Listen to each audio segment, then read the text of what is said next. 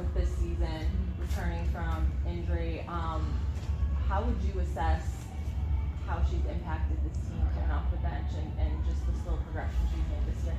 Yeah, the energy she brings off the bench and knowing her role, really accepting her role and coming in and giving us the scoring that she's been giving us this far, the physical down there, and then defending and rebounding has been the most important thing.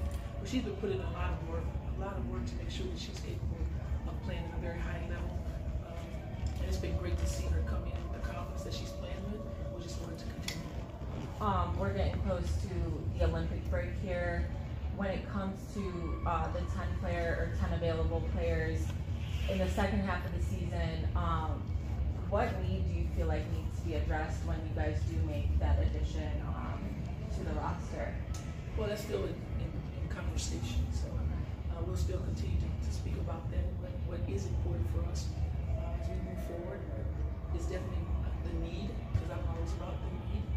We'll continue to have that conversation and make that decision. Coach, it's the second game of back-to-back. You were actually just in New York on Thursday, playing the Liberty once again. Tonight you're here at home. How does that kind of factor into maybe some of the strategy or just some of the preparation, what you're going to do out there in the court today, being the second game of back-to-back?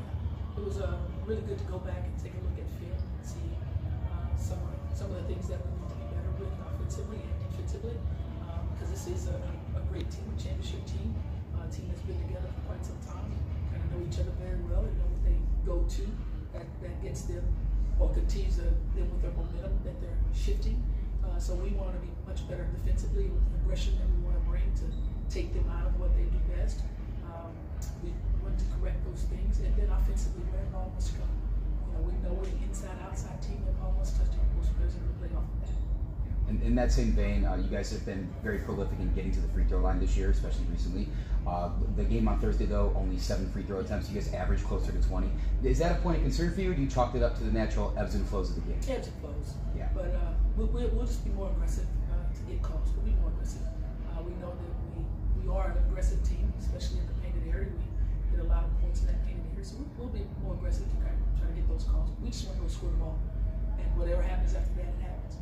Thank you. Thank you. Is there anyone, maybe a player or a coach or anyone in the organization that you sort of look to help get the team focused for making it like this? It's about all of us. It's about all the entire staff. We sit and we talk about things that's necessary. We take a look at film. We spend countless hours. This job is no sleep. It's no hours. So that's what I love about it. It's all about the challenge of it all. We all come together, put our minds together, and we talk about it. At the end of the day, we all come up with what's necessary. It's a great thing about having a staff. Because we felt like New York kind of worked to take away some of the movement on offense in the fourth quarter. I was curious, what was your assessment of that and how you guys can kind of maybe adjust or counter to that and get your movement back going? Yeah, we noticed how they load. Noticed how they load and take away the paint. That's where we're pretty good. We're dang good in the painted area, so they took that away. So we just have to be smart. Where does the ball go? Finding that open person, allowing the ball to find the open person. Going from side to side, allowing to find the open person. But when it touches our post players' hands, something always good happen. Anyone else? Awesome. Thanks, Coach. Appreciate you guys. Thanks, Coach. Thank you.